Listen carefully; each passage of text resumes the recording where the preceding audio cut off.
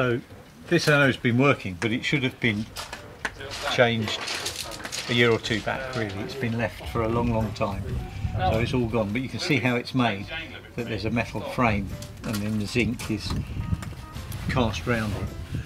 And we're actually going to replace these bolts as well.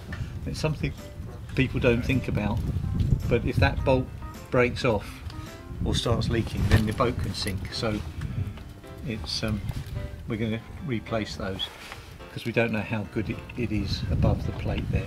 So this anode is all pitted, so it's been working, and it's protecting all the bronze parts on the boat. So this is still bronze, whereas if it had been the zinc in the bronze had been eaten away, it would have gone a pinky colour.